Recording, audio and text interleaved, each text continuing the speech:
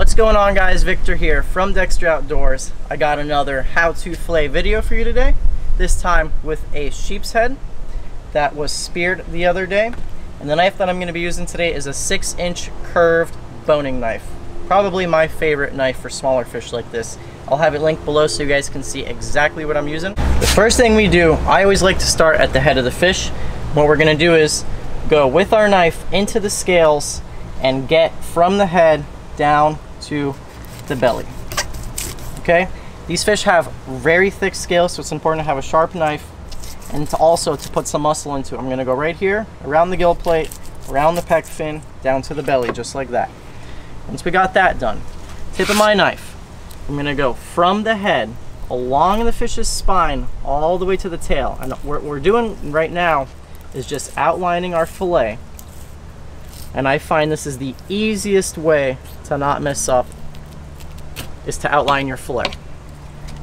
Now that we got that out of the way, we go from the head with our knife on the spine the entire time. Really press down on that spine and just go down towards the tail, using as many strokes as you need. Okay, we're doing that up to the head. And the whole purpose of this step is just to get to the backbone. Okay, we got to the backbone right there. You're gonna need to break through the pin bones, which lie right here along the central part of the fish. And this is why people have a tough time filleting sheep's head, and they say it's a pain in the ass. It's because they have a very thick rib cage, pronounced rib cage, and pin bones. And so it's important to not try to go through this, but rather over it. As you guys see, I went over it with my knife. So once we're over the rib cage, tip of our knife down on the other side of the fillet, and we just continue making our cuts. And you guys see that sheep's head have very beautiful fillets, snow white. We continue to do that, and that's all there is to it.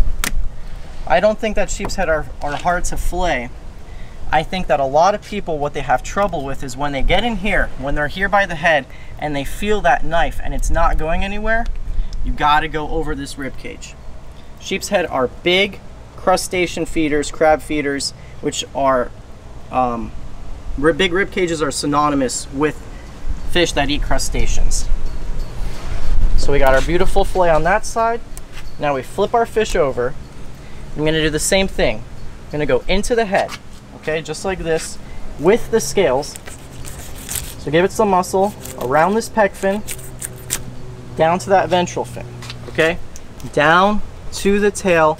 And like I said, all we're doing at this point is just outlining our fillet, outlining it against the spine all the way. You guys see those scales flying off. I'm not kidding, they got some thick scales. So once we got that done, I can take my knife and I can run it along the spine. When I get to this side, I like to go from the tail back up towards the head. Just really feeling my knife on that spine at all times.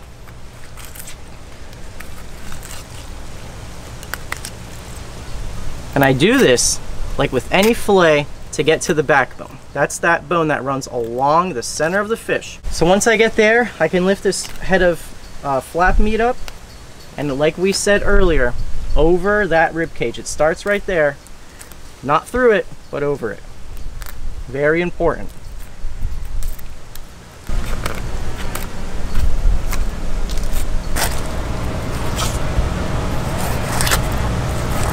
You can kind of use your left hand to lift that fish up, to lift that flap up, the fillet up. Once you get all the way there, then we can just cut. Just like that. And there you go. That is a sheep's head. So, you know, it's cool to look at it after it's filleted to really get a perspective of it. And this is why people don't like filleting them. Because as you guys see, they don't have a ton of meat for their respective size because of this big rib cage right here. So we look through that fillet. As you guys see, light is coming through there, coming through those bones. So you know you didn't miss a lot. Go over that rib cage. That's all there is to it. Now all we have left to do, I like a little bit of a longer, narrower knife for skinning fish. So I'll start right here by the tail and work all the way up towards the head. Nice long strides. Sheep's head are easy to skin because they have very thick skin. This stuff is very thick. So we get rid of that. Now you have a set of pin bones that we broke through earlier that run about halfway down the length of the fish. We run our knife along one side of the pin bones, which also coincides with the bloodline. On the other side of the pin bones, lift this flap up. There's your bones. So now you have a boneless, skinless piece of sheep's head. And I'll tell you what, they might be a little pain in the butt to fillet, but they have some gorgeous looking fillets. So I want to thank you guys so much for watching this video. If you're interested in any of the knives that I used today, like I said, I'll have them linked below. And until that next fillet video, guys, see ya.